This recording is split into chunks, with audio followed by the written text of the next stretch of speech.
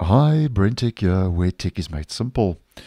So just a quick heads up, if you are using Microsoft Copilot in Microsoft Edge, or you are using Copilot in Google Chrome, that there are a couple of reports doing the rounds now that Copilot is experiencing performance issues while using Copilot in Edge and or Google Chrome.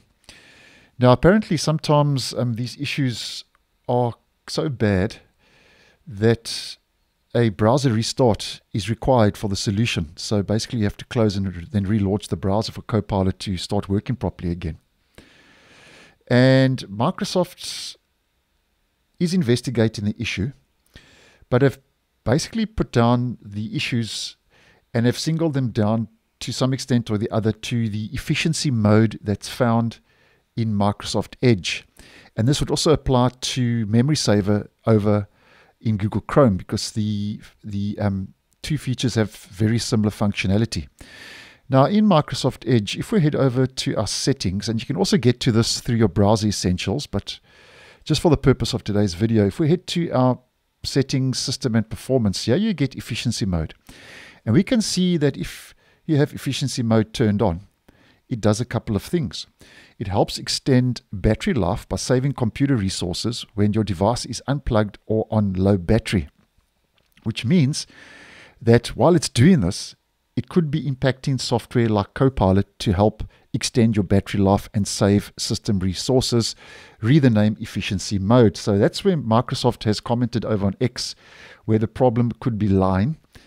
And if we head over to Google Chrome, if you are using Copilot in Google Chrome and we head to settings, we head to performance and memory saver, this also could be a reason why Copilot is not working, where you've got memory saver or your energy saver turned on.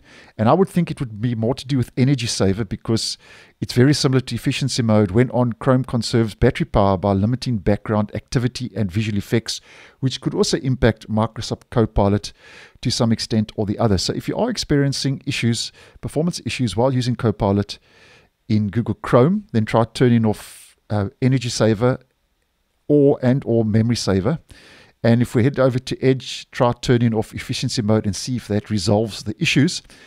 And although this could be the case, for some users though, even after turning off efficiency mode and having it disabled, the performance issues did continue, but restarting the browser did solve the case temporarily.